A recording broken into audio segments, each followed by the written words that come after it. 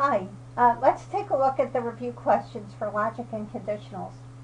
So the first thing you want to do is make sure you really understand the rules for and or not and the logical operators before you try these logic questions. And all the exams are going to have at least a couple, maybe 3 or 4 sets of questions based on these concepts. So it really pays to study this and learn how it works. Okay, let's get going.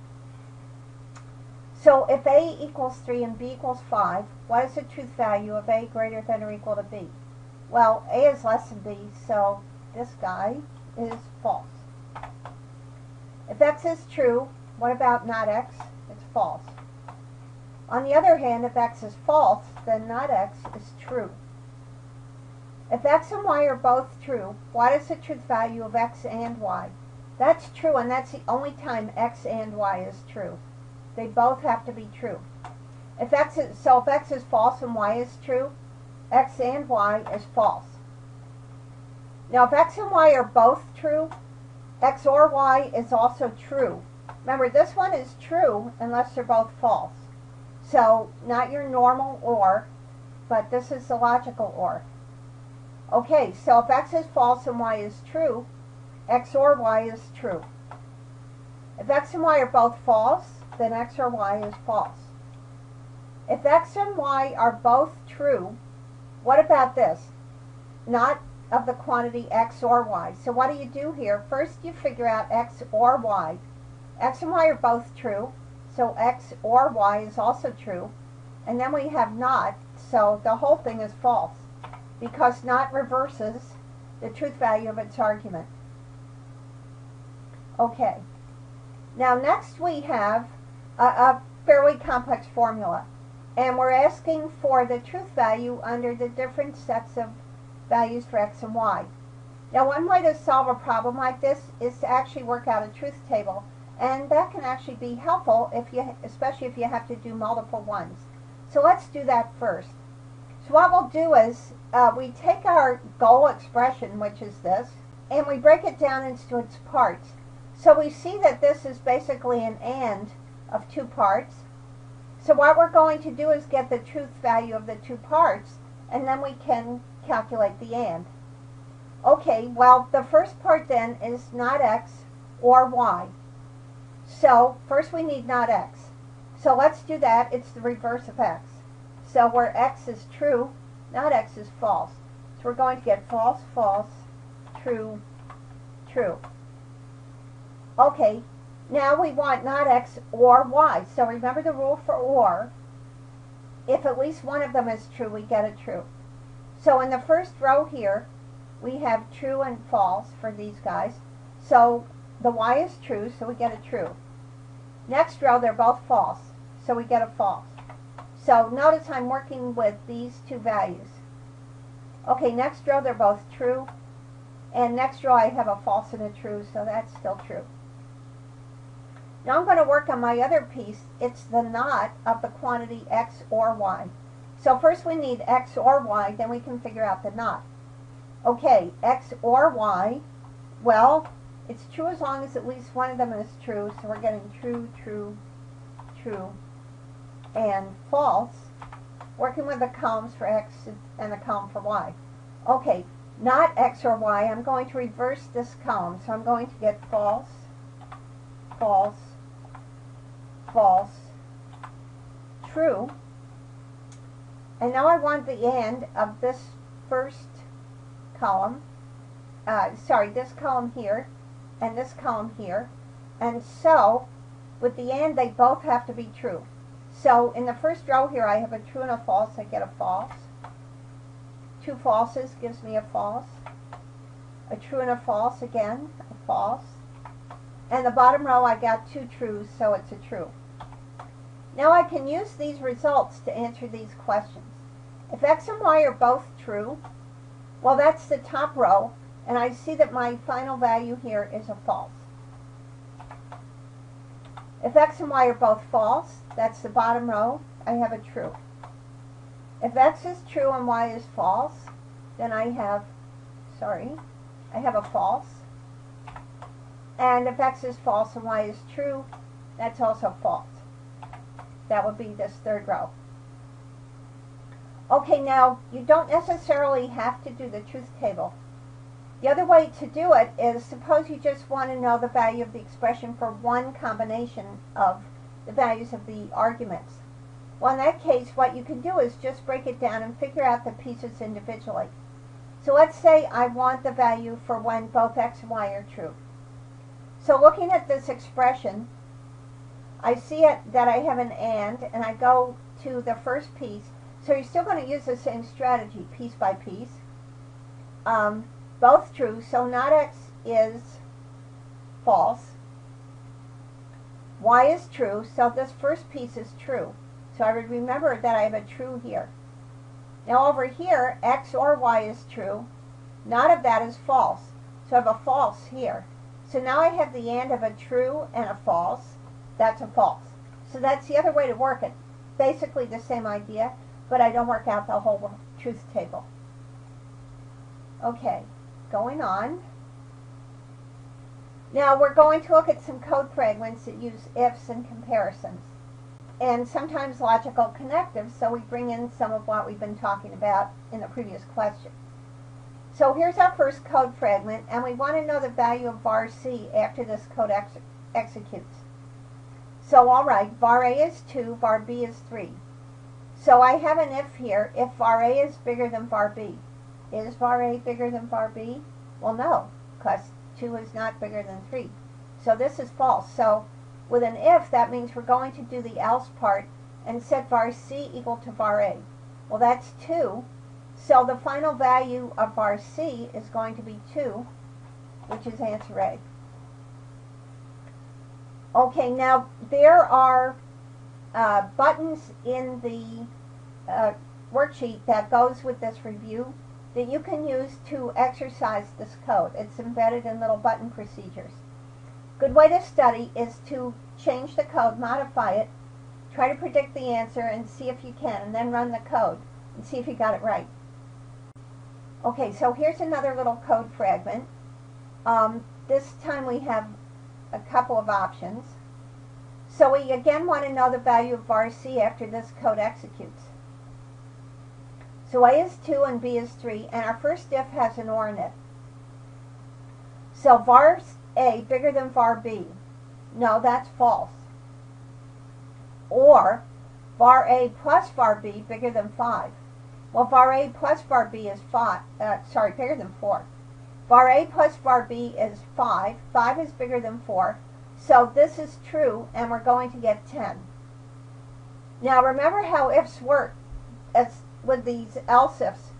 As soon as we find a true one, that's the one we take. We don't even have to look at the rest of the if as soon as we found one that works. So this one is 10, and the answer is E. Okay, going on. Here's another one. Now here the value is going to depend on x, and we want to know the value for different values of x, the value of multiple. So it starts out being set to 0, and then we have an if with a couple of else ifs. So what if x equals 4? Well, if we do this if, 4 is less than or equal to 5. So we're going to get 25. It'll take the first one, and so the answer is A. Okay, next one. What if x equals 7? Well, if x is 7, this is not true. This one is, though, and that means we'll get 15. So that's B. Okay, what if x equals 12? Well, it's not less than or equal to 5, but it is bigger than 6. We do that one, and so we get 15 again, B. Now, you might go, but it's also bigger than 10, so how do I know which one? Keep in mind, it will always look in order and take the first one it finds that's true. Okay, what if x equals 6? Well, let's notice here, it's not less than or equal to 5. It's not bigger than 6, and it's not bigger than 10. So, none of those were true. Multiple didn't get changed. So it's going to be 0. The answer is D. There's no way you can get 10. Any number that's bigger than 10 is also automatically bigger than 6. So we'll always take this first one, as we saw with the 12. Okay, let's keep going here. The important thing is it takes the first one that's true. All right, here's another one. In this case, we want the value of multiple if x equals 21. Well, if x is bigger than 20, we get 9, and it is. So this will be B. Okay, what if it's 16?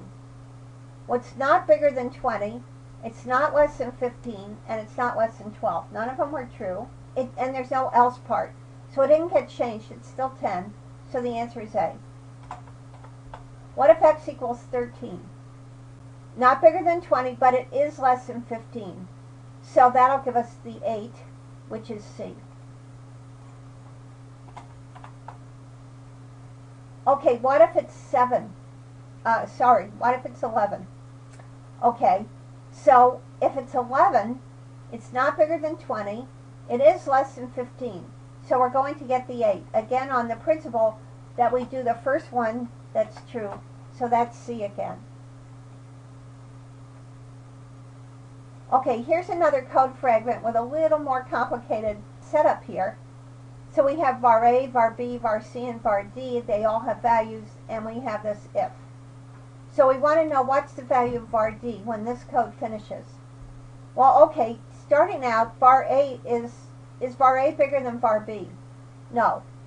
So we're going to skip this whole part and do the else. Var D is 4, so we're going to get answer D. All right. Now, what would you have to do to make var D equal 2? Well, okay, first we need var A bigger than var B. And then we need var B less than var C. So we need A bigger than B and B less than C in order to trigger this particular line. Well, let's see here. A bigger than B and B less than C. That looks like answer B here. Okay. What about making it equal 3? Okay, this one, we need A bigger than B again. But we can't have either of these. We can't have B bigger than C, and we can't have B less than C. So B and C would have to be equal. That's the only way to make this line trigger. So, okay, we need A bigger than B, and B and C equal. That looks like D. These are kind of hard, so don't worry if you have a little struggle with them. But think it through. Okay, so now we want to know how to get the 4. Well, that was our initial set of values. Let's just see what the properties have to be. Basically, we need A less than or equal to B, and that'll take care of it.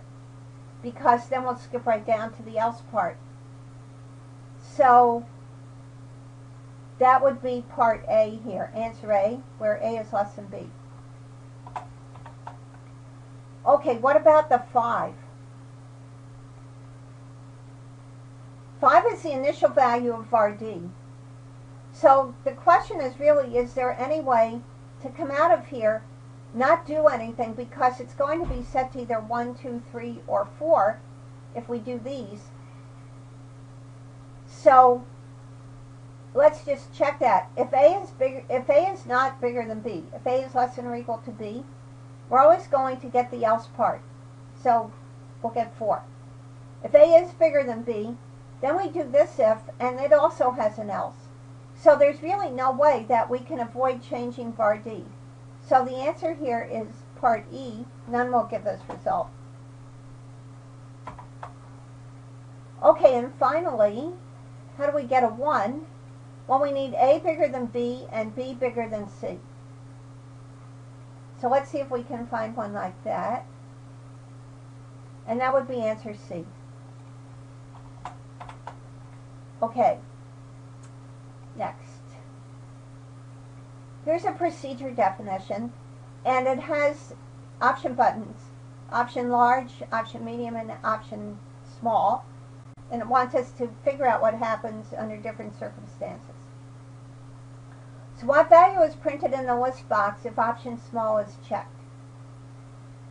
Well, first of all, let's take a look here. We're printing this variable called answer val, which here we set to the value of mult val. So again, we're figuring out mult val. And we want to know if option small is checked, which one. So okay, we start out with mult val equals 0, and we have 25 for large, 15 for medium, and if option small is checked, we get a 10. We're going to set it, so the answer is 10. This is B. What about option medium? Well, you can see that you're going to, this is not true, this one will be true. You'll get the 15, that's C. What about option large? That'll be the 25, that's E. Now what if no option button is checked? That is possible. And if that happens, then mult val will never get changed in here. It'll still be 0, and so will answer val. So that's A. Okay, next. We set mult val here. If check override is true, we set answer val to be 2 times mult val. Here we set answer val equals mult val, and then that's what we print. So, okay. What answer is printed if option small is checked and check override is also checked? So this is very similar to the last question. If option small is checked, mult val will be set to 10 at this point. Now in here, answer val is being set to 20, but we didn't change mult val. So here, this line is going to set it back to 10. So our final value is 10. Now that's not a very good way to proceed, but it's what this code does. What if option medium is checked and check override is not checked? Well, we get a 15 in here, and this is not checked, so this doesn't do anything.